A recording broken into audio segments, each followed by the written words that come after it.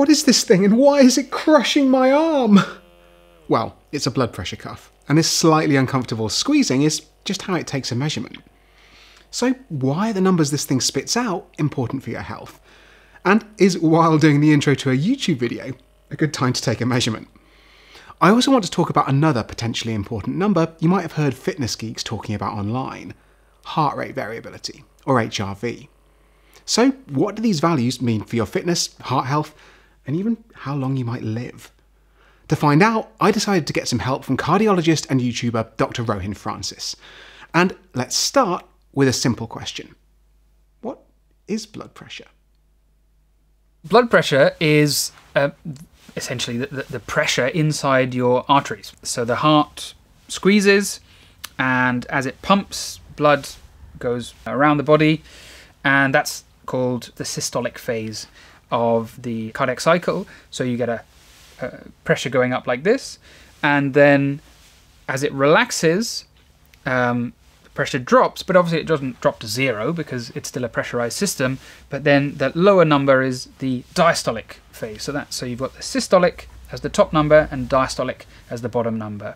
And a healthy blood pressure is normally described as 120/80. So the commonly quoted normal blood pressure is 120/80, though some healthy people can measure a bit lower than that. It's when blood pressure starts to creep above 120/80 that we run into problems. But why is high blood pressure bad for us? So blood pressure is an extremely important measurement, and this comes out of Framingham landmark study in cardiology, a longitudinal study following up lots of people. And this is what identified a lot of the risk factors that we know about for heart disease, like high cholesterol, and high blood pressure emerged as one of them. And the reason is that high blood pressure reflects the fact that your arteries are becoming less elastic, they're becoming stiff, and that's what happens as we get older. And this leads to kidney damage, heart damage, damage to your eyes. What do these things have in common?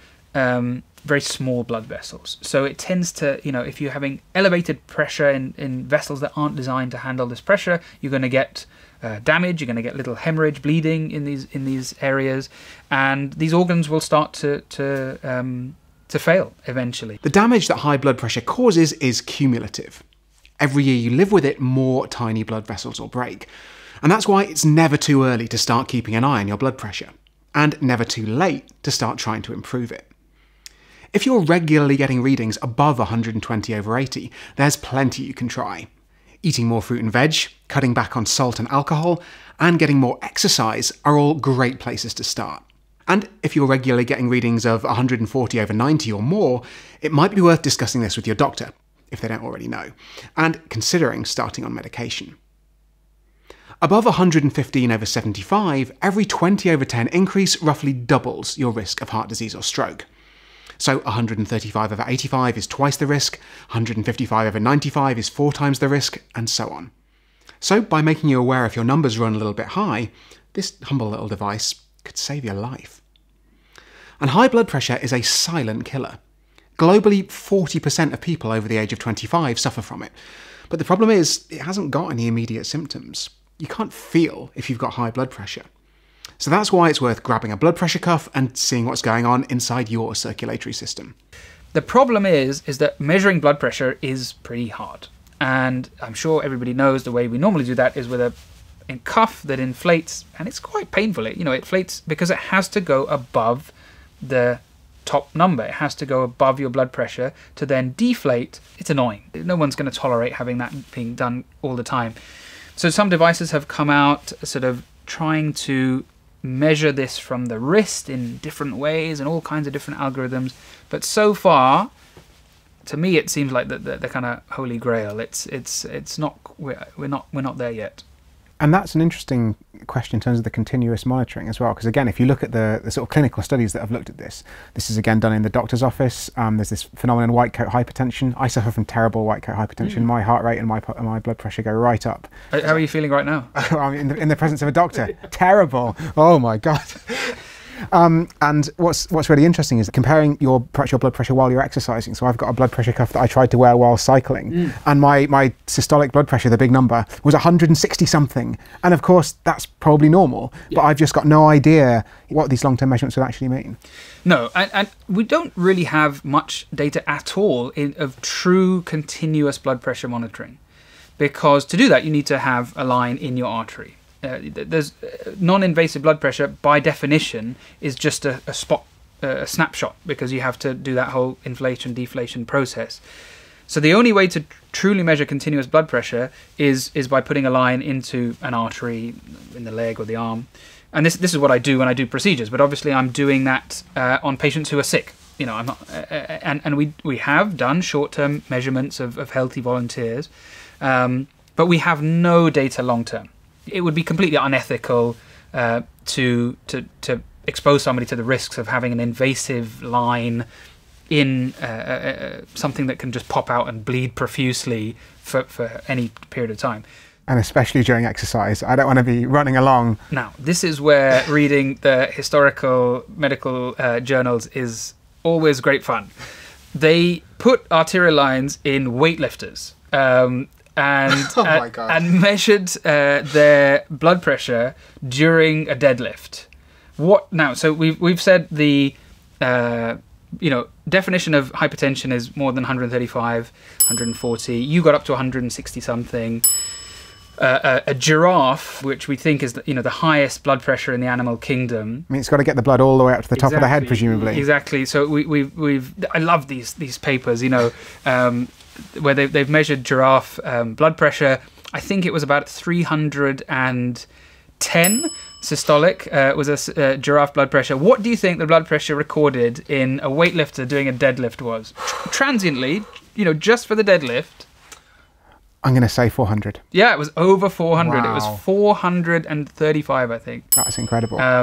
And you can imagine it, like watching their veins strain. Well, I mean, there are lots of videos online of deadlifters, just passing out after. So I wouldn't advise Eddie Hall deadlifting a car kind of level, but weight training is good. You just don't have to go crazy. So yes, the body can handle short-term, spikes like that.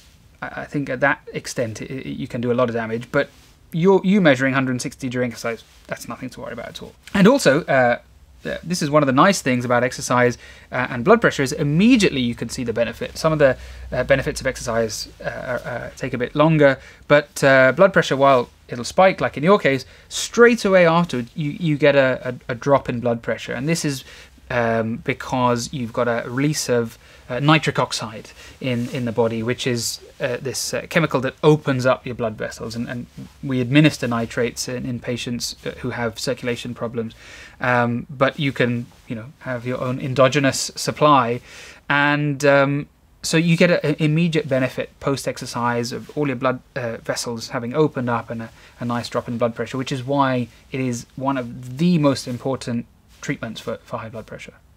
So this is one case where it's totally okay to get high on your own supply, or get low, since we're talking about blood pressure, I guess.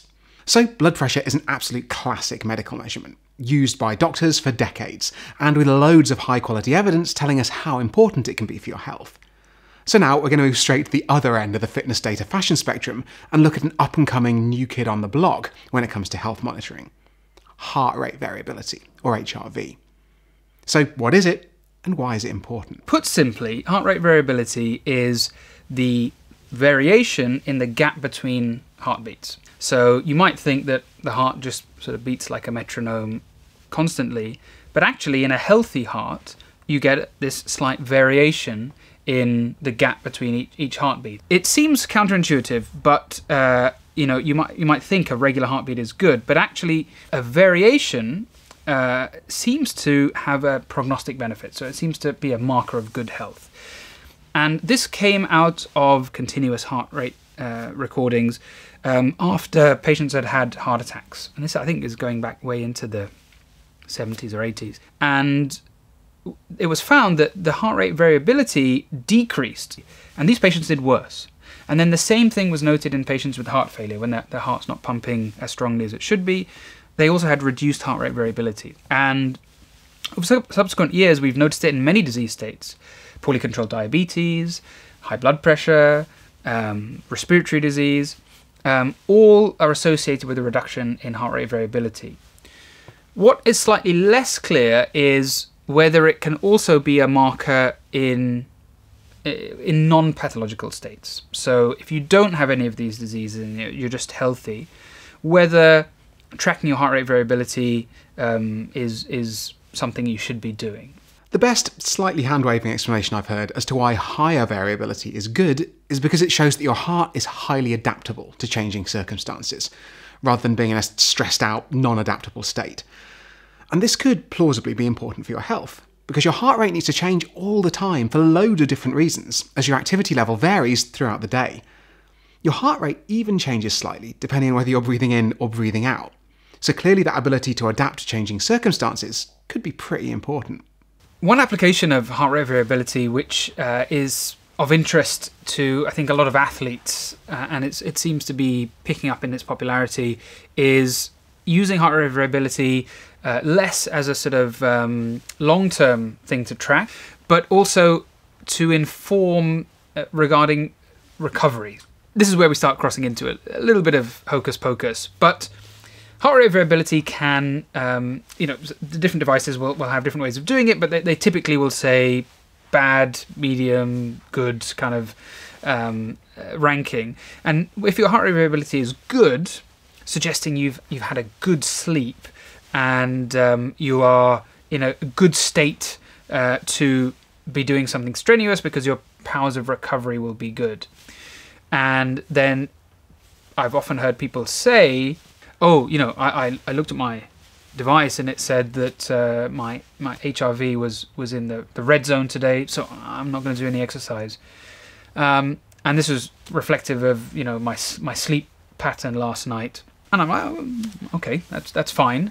But if I've had a bad sleep, I kind of know I've had a bad sleep. I don't know if I need a heart rate variability to tell me that. And other people have said, well, I notice my heart rate variability and my sleep quality really deteriorate when I've had a few drinks before bed. I'm like, yeah, I think I could have told you that as well. I don't know that I feel like we sometimes over-medicalize some of just common intuition, common sense things. But yes, there seems to be interest in sporting circles, and that clearly inevitably crosses into more general wellness. But I would always take anything that elite athletes do for their health with not just a pinch, but a shovel of salt. It's going to be terrible for your blood pressure. Bad for your blood pressure. But, Since getting a smartwatch a few years ago, I've been surprised by how fast my resting heart rate can change. Like, it can improve from week to week if I do more exercise. But HRV could provide even more rapid feedback, and that could be quite useful. But it's also true that we just don't have great evidence on what the short or long-term implications of HRV changes might be compared to other measures. We are really very sure that having a lower resting heart rate or lower blood pressure is an indication that you'll live longer in better health. But we just don't know if the same is true of basically healthy people with a better HRV. So heart rate variability might be an interesting thing to track to see if it improves if you change your lifestyle or health habits. But most importantly, it's something researchers should look into. Now it's so easy and cheap to fit people with devices that can measure it 24/7. Thanks again to Rohin for sitting down with me to chat about blood pressure, elite athlete mumbo jumbo, and giraffes. And this is actually the third video based on our conversation. If you want to find out more about resting heart rate, VO2 max, step counting and exercise, check out this on the most important number for your health. And this is also the 5th video in my series on wearables. So be smart, watch the rest of the series here. And for more on wearables, health, aging biology, AI, and occasional terrible puns, here's a subscribe button. Go on, give it a click. I'll just leave it there.